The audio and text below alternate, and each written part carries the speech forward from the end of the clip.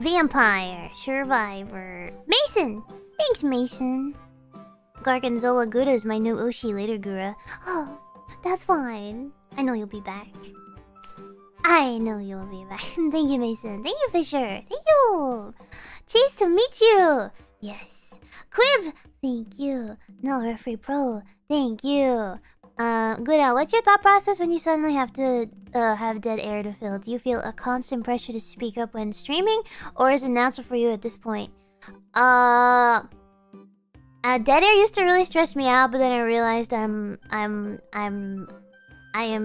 human, not a machine. So if there's dead air, then there's some dead air, you know. It doesn't, you know, it's not the end of the world. I do make noises at random though, and at first I was subconscious of the fact that I sometimes make a lot of random noises when I stream, but then I realized that it's actually not that bad. So I guess that fills the dead air. Maybe not with necessarily interesting anything, but it fills the dead air with something. Dead air. I don't like that whole dead air bit. It's like, you know what? Zip it.